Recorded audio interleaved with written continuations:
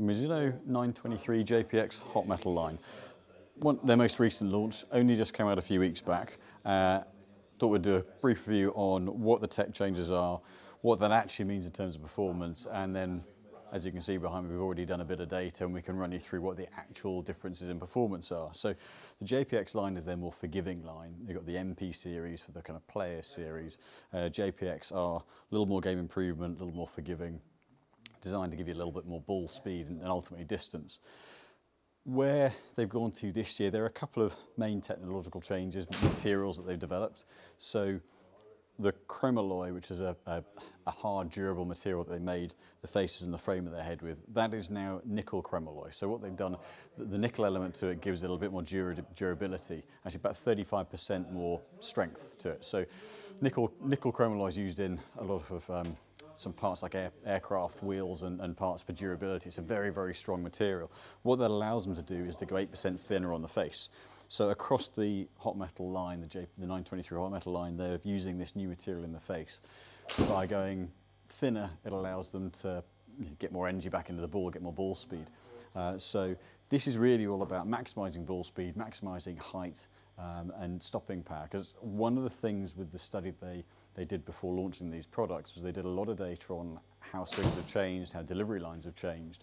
So they noticed that there's a trend towards having a little bit more shaft lean, so coming into the ball with the hands in front.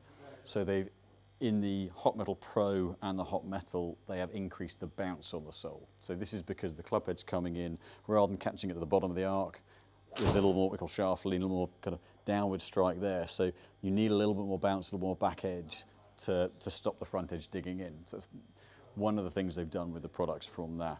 They've also identified that 50% of golfers that they tested struggle with launching the ball. Now this is something that we've talked about in previous videos, previous lives.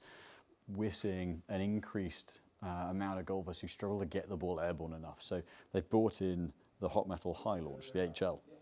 So not only does it has a little bit more loft, one of the things that they've done with this, they've also just changed, whereas in the Hot Metal Pro and the standard, they've added a bit of bounce. So they've added a little bit of roundness and a little bit of a peak here to the sole, a little more up and over.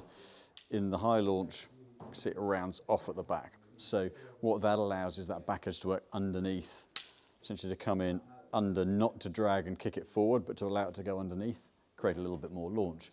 So they're really looking at getting the ball airborne. The thinner face gives more ball speed, allows them to put more weight in the sole, which increases launch angle a little bit as well. So they're really trying to help golfers get it airborne. So there are a couple of those elements which are definitely marking it out as a little bit different this year. So in terms of performance-wise, what does this mean? So if we go to the data screen here, what we can see is, I'll change it to the summary page. And this is just me hitting, so this isn't going to be exactly the same for everybody. This is my own experience hitting just now. So obviously at different club speeds, you're going to get different spin levels, but what we should see is the same ratios of spin head to head. So the bottom of these numbers in the white are the Pro, then the yellow, the next one on the Hot Metal, and then the High Launch, the HL at the top. So the Pro and the Hot Metal are the same loft. So what we can see with those two heads is that the launch angles here are different. So the Pro is launching a little bit lower, but interesting enough from a construction point of view, and they're not looking to gain as much distance on the Pro as possible, it has a higher spin rate. So what we're seeing from the structural differences, the CG in the Hot Metal is a little bit lower, and what that does is it increases launch angle, but as we see here, you get a little bit less spin. Now what that means is it's just longer. That's just a hotter ball flight, more efficient trajectory. But the higher spin from the Pro is going to give a little bit more control coming into the greens. You're not reliant on the ball stopping because of the softer surface. You've got, best part of 10% more spin. Ball speed is good as identical, and we see this across the board. With the High Launch, because of the slight loft difference, so the 7-iron on the Hot Metal Pro and the Hot Metal is roughly 28.5. It's up at 31 on the High Launch. So we do see best part of a 2 degree over the Hot Metal launch angle difference. But what we're also seeing is another 500 revolutions of spin. Now that's actually quite a lot. You're looking at over 10% of spin for that. Now some of that is going to be the loft. Inevitably that's going to have an effect on it. But to be able to get that bit of extra spin when most of the forgiving or more distance-based irons have been cranking loft down and down and down over the years, to get one we can actually rein it back and produce a little bit more spin from a frame like this.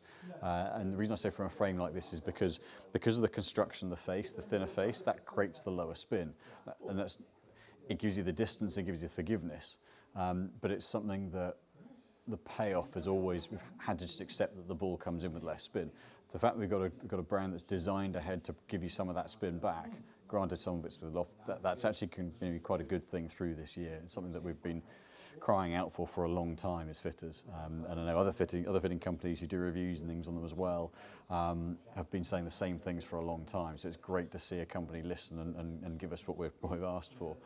For me, it's also given another 10 foot in actual flight height as well, and 24 foot over the Pro. So that's quite a significant change in height, granted at my speed. So the majority of players hitting these clubs are going to be swinging a little bit slower. But you're still going to see a noticeable 4 or 5 yard flight height change, which is great. So the takeaways from this are that what they've managed to do from a material point of view is strengthen the face, strengthen the frame, thin the face out, which means going a little bit lighter, which means putting more weight around the perimeters of the head, again giving more forgiveness. Reshape the soles so that they're giving you a slightly enhanced bounce profile to help turf interaction, but then also offering that higher launch head, which then means a slightly more, I'm not going to say traditional loft, but not having massive loft gaps at the bottom end and having to add 5 wedges in. The pitch wedge in this set is going to come in the region of 44 degrees, 45 degrees. So to be able to get it back to that with a forgiving head's been really quite something we're looking forward to using. But across the board, what we can also see from, getting back to the data page, from the smash numbers, those efficiency values are really, for a 6-iron, are really quite strong. It's obviously slightly less for the HL, the high launch, because of the loft change, but lots of efficiency, lots of ball speed there. So from a club head point of view, you are going to get a sort of slightly firmer, clickier sound because of that material in the face versus the traditional Mizuno sound and feel, but it's not out of sync with what the hot metals have offered in the past, the JPX line, but an enhancement in that ball flight. So for anyone looking for a bit of forgiveness and looking for a bit of flight, the HL gives you that. What the Pro gives you is actually quite a forgiving head that retains a really respectable amount of spin based on the loft that's produced, and a little bit less offset than they've had in the past. And then the vertical standard hot metal is back to that sort of same old kind of low CG, forgiving, fast-faced, upper mid-launch, lower mid-spin, distance machine. So I mean, to put it into context, I'm hitting that about nearly a club longer than my own Gamer 6-iron. Part of it's loft, but part of it is just the strength and the efficiency of the ball flight.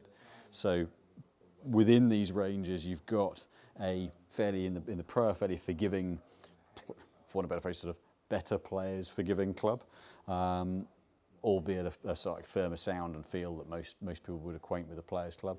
But then the options on ball flight from the other two, and it's not just a loft change, but a change in the design of the sole of the club. Again, I'll show that back to camera here. You can see that the back edge on the high launch has that rounded off, and there's more bounce here on the sole shape, slightly narrower sole as well. So again, putting more weight down the bottom, trying to get that flight up with the HL as long as the loft change. So, rather than not just a kind of renewal, not just a carry over in terms of what they've done before, definitely worked on updating the tech and updating the player profile that's going to suit these clubs. So something we're going to be doing a lot of. They've just come out a few weeks back. We're learning a little bit more every time we fit with them, but certainly products that are going to do well through the course of next year.